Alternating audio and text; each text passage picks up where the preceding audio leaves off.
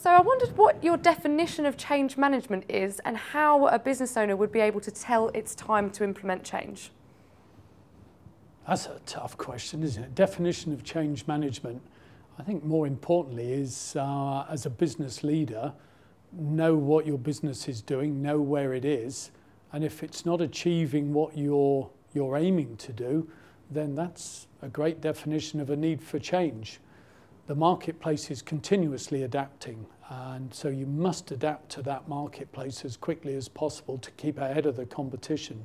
So to me, a very simple definition of change is to succeed, actually. If we don't continuously change, success, I think, is very difficult at the moment. So perhaps a more esoteric definition. Do you think there are any key skills required to implement a successful change program? Understand what it is you want as the outcomes. Don't just change for change's sake.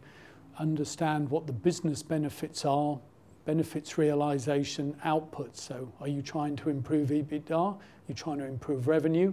You're trying to change retention of your people?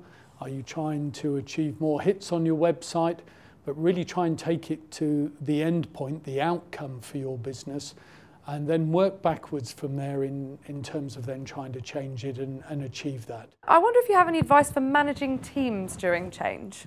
Don't underestimate the difficulty of managing a team. It's not just going to happen by dint of putting 5 people together in your organisation, perhaps working with some people from Alium. It doesn't just happen.